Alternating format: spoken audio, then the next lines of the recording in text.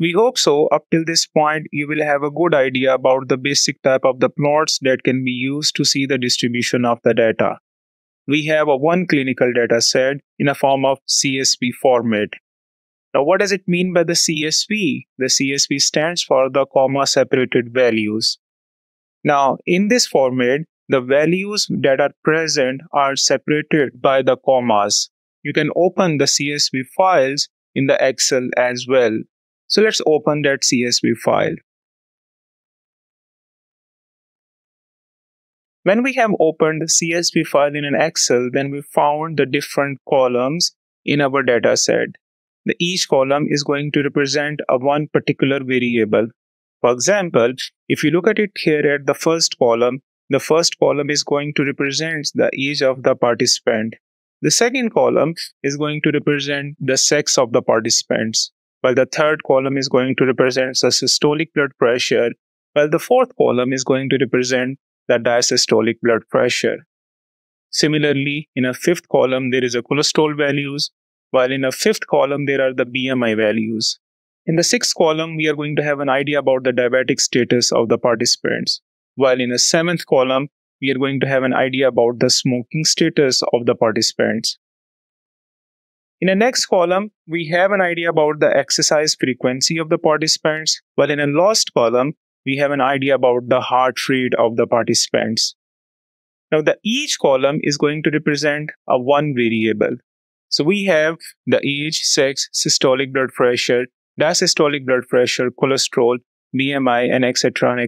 variable in our data set. Let's assume for a moment that you want to perform some basic statistics on the different variables of this data set. So the first thing is that you need to see their distribution.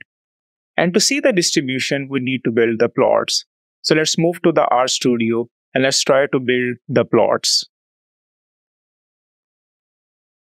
So right now, we are in an RStudio. As we have explained in an early tutorials, that the RStudio is going to have the 4 panels. But here right now, you can see the 3 panels. So where is our 4th panel? To get the 4th panel, let's click here on this file and then click on the new file. And when you will click on the new file, then you will have this menu. And in this menu, click on the R script. When you will click on the R script, then this 4th panel for the scripting will appear in front of you. Now, the second most important thing that you need to do is to set your working directory where your data is present. We have already explained it to you that how you can set the working directory. So let's see it here once again.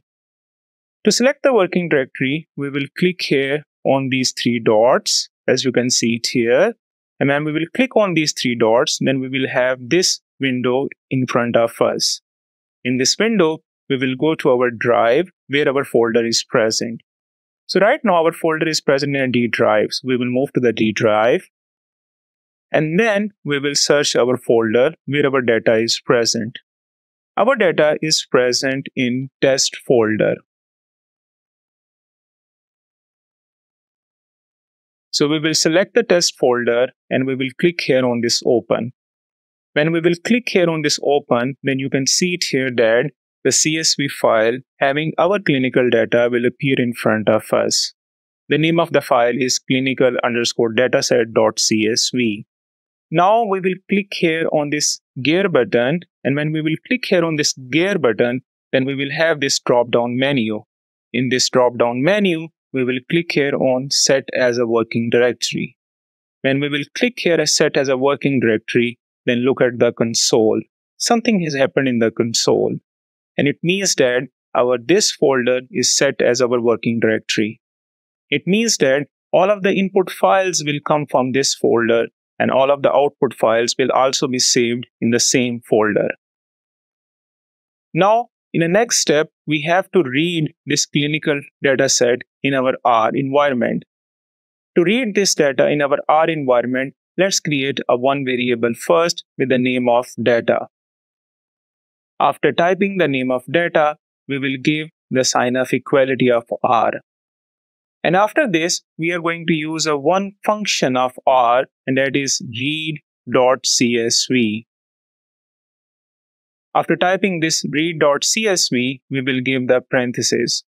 The read.csv function will basically read the CSV files that are present in our working directory and will store that information in our data variable name. So let's type the name of the file within these parentheses and within this comma inverted comma.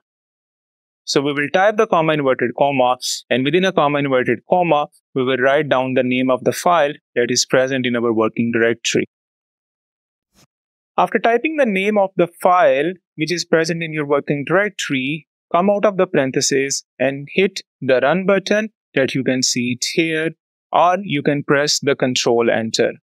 When you will press the Control Enter or the run button, then see it here in this environment tab.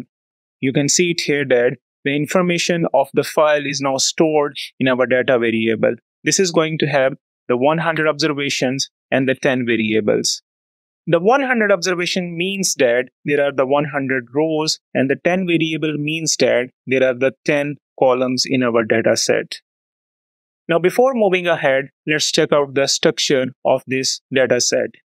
To check the structure of this data set, we are going to use one function, that is str. After typing the str, we will type the name of the variable that is holding our data. And as you know, that the name of the variable that is holding our data is data. After typing this, come out of the parentheses and hit the run button or press the Control Enter. When you will press the Control Enter, then look at the console. In the console, you will have the basic structure of your data set. As you can see it here that in R, this is read as a data frame.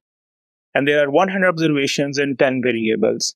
And you can also see the name of all columns or the variables that is present in your data set. Along with it, you will also have an idea about the type of the data that is present in each column or the variable. For example, in each column or the variable, there is going to be a numeric data, as you can see it here, which is represented by int. The int stands for word, the int stands for the integer. While in a sex, there is a data in a form of characters. The character is represented as CHR.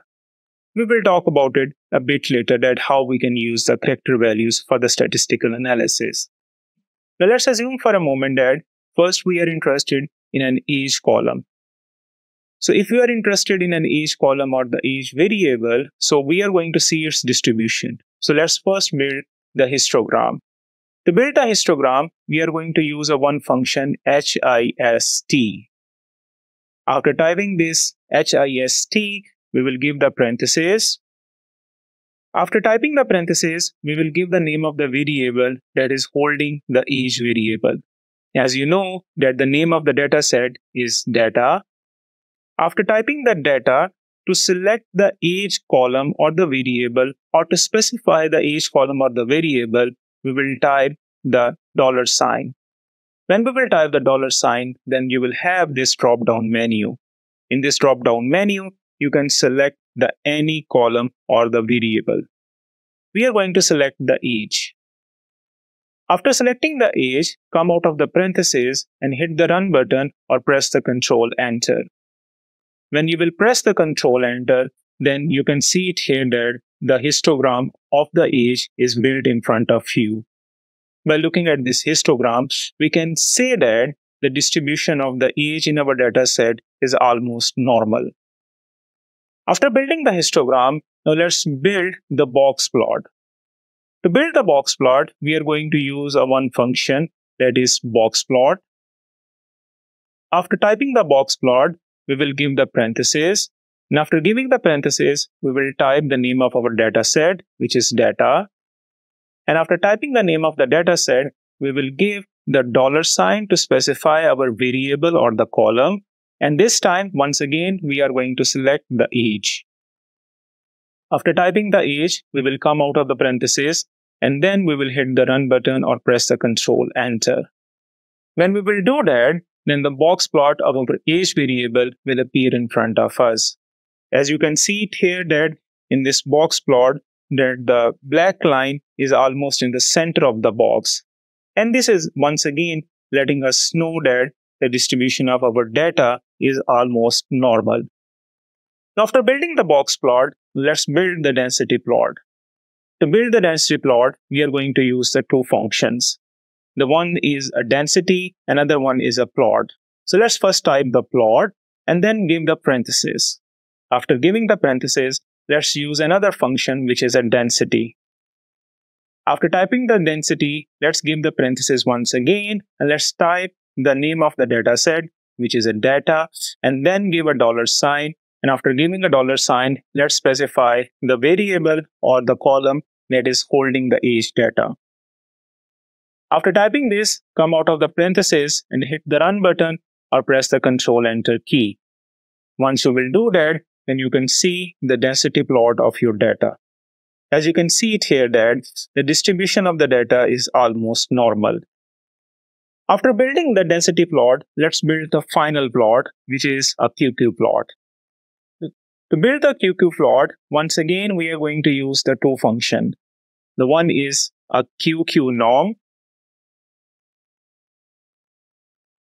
After typing the QQ norm, give the parentheses, and within the parentheses, specify the name of the data set, which is a data, and then give a $sign. And after giving a $sign, provide the name of the variable, which is age.